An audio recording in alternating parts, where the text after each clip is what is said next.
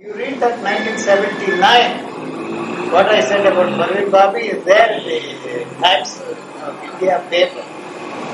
No psychiatrist can help her. It is in the genes.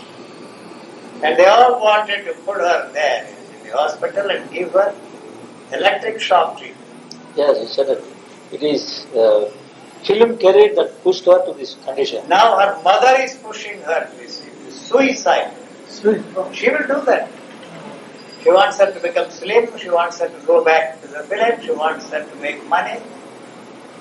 And what can you tell her? My answer to that is advice to her, you take medicine and throw your mother out of that 14th floor until she's really dead. You know what I told Ramakrishna? Your problems will be solved only when you are dead.